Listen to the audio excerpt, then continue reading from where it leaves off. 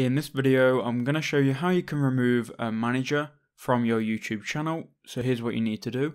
So first, make sure you're logged into your channel.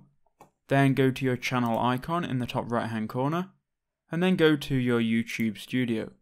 Now once you're in your YouTube studio, what we can do here once it loads, we can go to settings. So go to settings and then you'll see this box here. Now you can go to permissions and you'll see here keep managing your permissions in your brand account.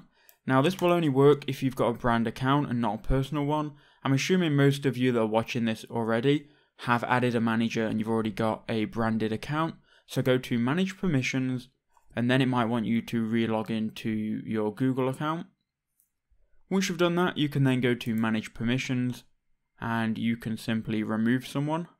So you can see here I've got someone else as a manager and I'm just going to remove them by clicking the X, then clicking remove. And there we go, we've now removed them and that's all we need to do.